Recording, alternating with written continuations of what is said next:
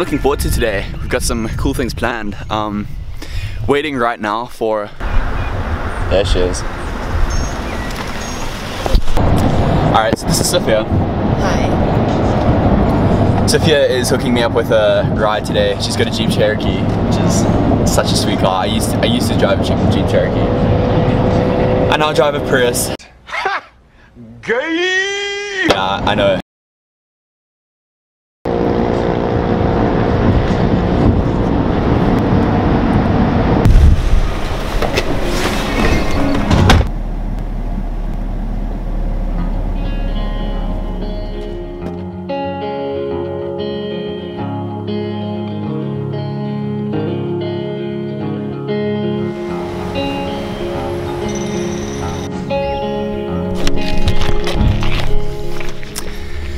So we made it. Unfortunately, that's the closest we could get to the sign. They've shut off all the trails around it because worth it. It's kind of just in the Hollywood Hills right now. He's just like, what is this poor person doing in my neighborhood? So got a couple of hours before tonight. Gonna be checking out the sort of downtown Hollywood area. Tonight something incredible is happening. Super excited about it. From Italian, where are you from? You're from Thailand? Italy. So you say you're climbing up? Yeah. Well, not climbing, walking. Yeah. I know you could get up there. I thought they shut it off. That's what I was told. There's a panoramic point of view up there somewhere. I don't know how, but true. We're gonna try. Okay. Okay, so still got Hollywood here. Guys, check out this view.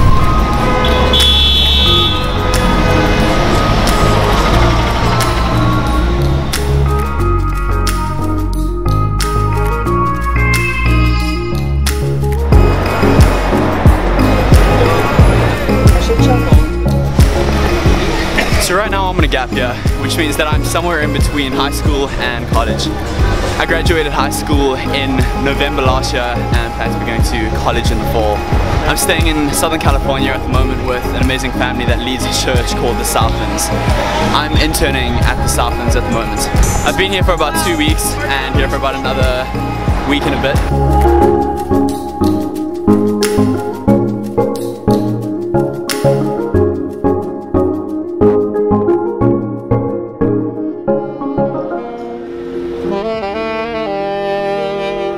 I'm gonna hit a verse for you. I'm OG, everybody.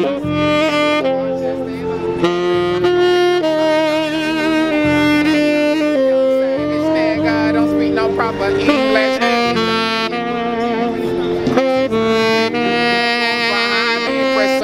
They find you, ooh, trapping out them houses, taking ups, downs, and losses, making moves like a boss do. So after these 2 weeks, I'll be heading back to Washington, D.C., which is where I'm based. It's where my family's living. It's where my 2 younger brothers are going to school, and it's where I'll be going to college. So about 5 months ago, my family and I moved from Johannesburg, South Africa to Washington, D.C. So that's where I'm from. I'm South African. If you're American and watching this, you probably thought that I was from Australia or England or just from, maybe you thought it was all the same thing. For many of you Americans out there, this is a big moment. So if you're from Africa, why are you white? Oh my God, Karen, you can't just ask people why they're white. There are many of us, and it's just the funniest thing. People just generally don't have any idea about what South Africa is. They finally know, when I tell them it's South Africa, they still don't have a clue. I've told people like, yeah, I'm South African. And they're like, yeah, no ways, I have a cousin in Wales. There are genuinely people that think that South Africa is in Europe. And I mean, there's a clue in the name. Anyway, that's where I'm from. I'm from South Africa. I am living in Washington, D.C., but I'm currently staying in Southern California. Today I'm on Hollywood, so that's sick.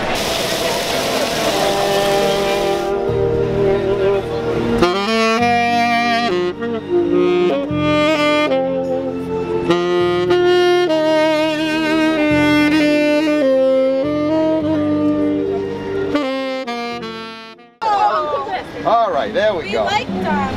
Okay, I thought you were trying to pull one over on me. No. So Hollywood was good. Spent a couple of hours there, hung out at the sign, hung out downtown a little bit, spoke to some people, a lot of fun. So tonight, The pastor of the church that I'm interning in at the moment, he gets an email from Matt Redman the other day asking if he knew of any people that would like to sing in his new album. I think he's going to be doing a live version of one of the songs that he's releasing. He just basically wants a choir of people there. If you don't know, Matt Redman is a worship leader, I think one of the greatest of our generation.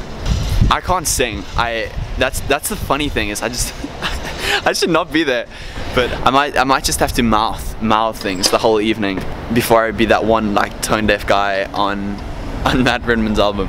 So right now we're getting dinner with a bunch of people from the church, ready to head over to where the recording's gonna happen. Really cool place. It's just anti-mall, green.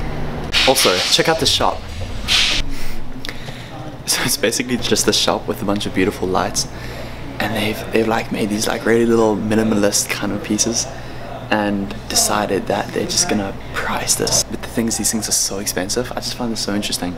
So this thing, for example. Yeah. Nice to meet you, Diane. What?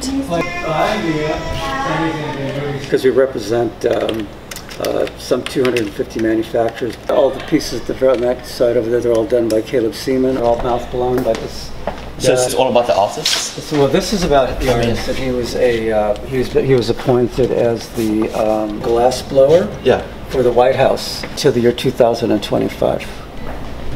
Like 13,000, 27,000. 27,000. Mm-hmm. Yeah. So I was wondering like how you get away with selling these like such small pieces for just so much. It was our clientele, but it's just that the design Right. is based on whatever their desire is as far as what they want to create in their home.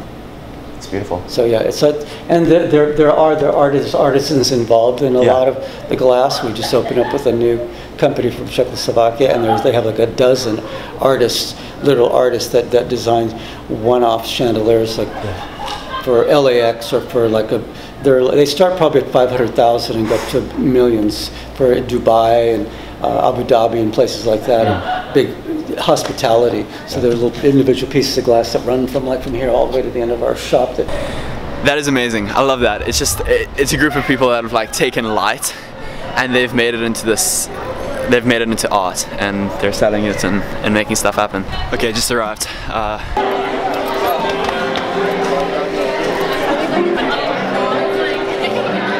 Very excited for that. But I figured tonight we could just start and give them a welcome. Okay, so we've been in and it's a break right now. I'm just not sure if it's the sort of thing I'm allowed to record in or not, because this album has not been released. Only going to be released in a few months, I think. There's about 100 of us. There's about 100 of us in there, people from all over the city, and they're just getting us to do a bunch of different sounds and to do a bunch of samples. I am so singing my loudest to try and get a tiny bit of my voice in there. I mean, millions of people are going to be hearing these songs. It's kind of cool to be part of the voice in that. All right, guys, here we go. Ready? 1, 2. We will sing hallelujah. Let's just run it a cappella a little bit. No, I had one that was different. I had one that was different. That is butter salt. I had a butter salt one. It was like, maybe it was pressure. That was probably was warm. Maybe it was a little pressure. Oh my. So how do you bribe 100 people from around the city to come and sing in your album?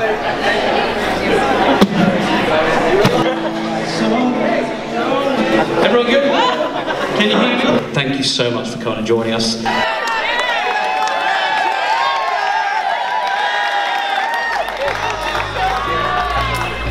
we getting the coffee in this picture?